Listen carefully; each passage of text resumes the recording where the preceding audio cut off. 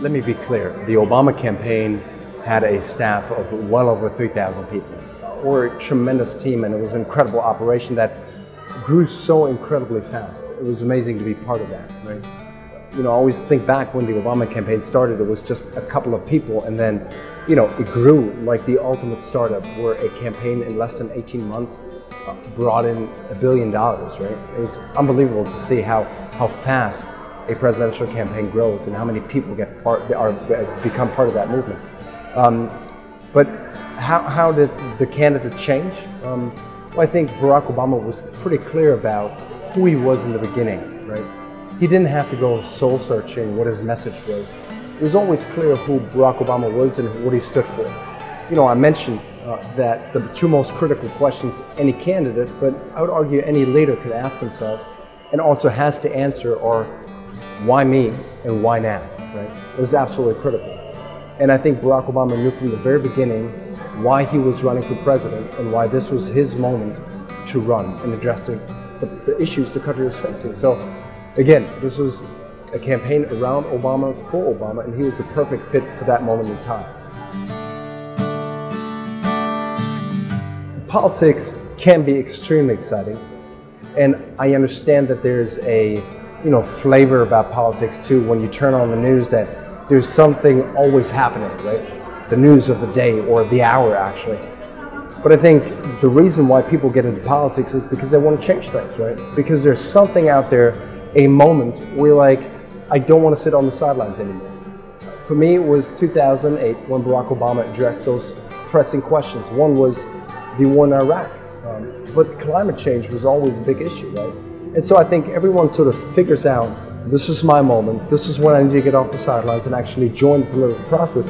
And I can only encourage everyone when that moment strikes that you become part of something that's bigger than yourself, right? And so politics is a great outlet for that. On the other side, I also understand why people are reluctant to go into politics, because it's overly polarized. It's a hustle and a fight sometimes out there. And sometimes it seems like the ones trying to address the problems don't fully grasp them, or the way they do is not worthy of the cause or the issue itself. And so I think it's the responsibility of everyone to actually get off the couch and say, I can contribute something to something that's more important than just my business or just my well-being, but I can give something back, even though that might sound a little over the top. But I think we're living absolutely critical times. And when I see young people going out on the streets all across Europe, all across the world to do the Fridays for Future marches, that gives me quite a bit of hope. And it reminds me of the time when in 2008, people would just go out and canvass for Barack Obama and build a movement for change. So anytime you get a chance to actually go out and do something, you absolutely should.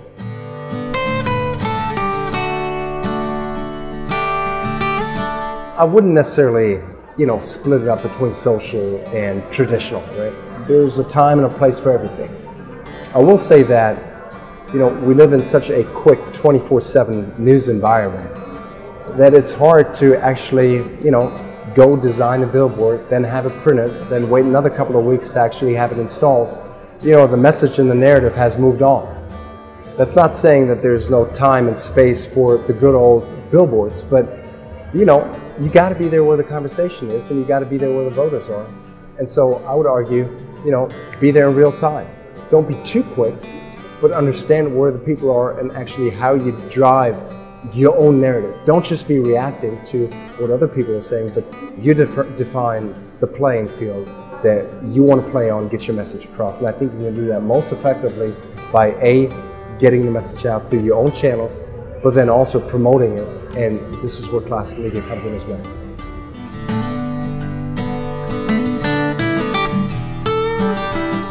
The most essential quality in any candidate is that candidate has to know who he or who she is and what they stand for.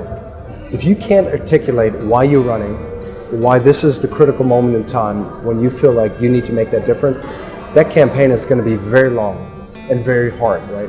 So understand why you get into the political process to begin with, and then be very, very disciplined in how you approach it, right? I've seen candidates who are not disciplined, who get carried off message, and the media environment is too quick. So be conscientious of what it is that you try to communicate, and then go out there and make that argument every single day, even if you can't hear it yourself anymore. But voters still need to hear it.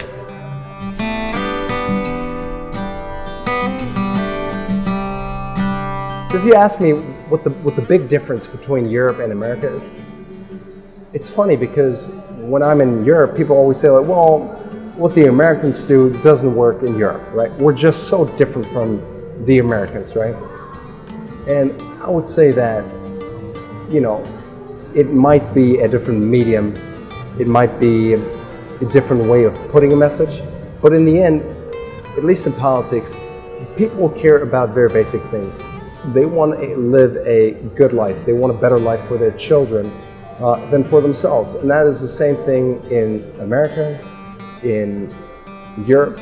It's probably the same thing in Asia and Africa and all over the place. So if candidates can address why they're running and their story of self, their personal story, how that fits into a larger narrative about the moment in time, they're going to be lost. I think the same is true in Europe, and the same is going to be true in America as well. Again, data might play a different role. Facebook, social media, whatever you have, there's going to be different channels, but the message is going to be the same. And it's going to be critical that you're able to answer those questions.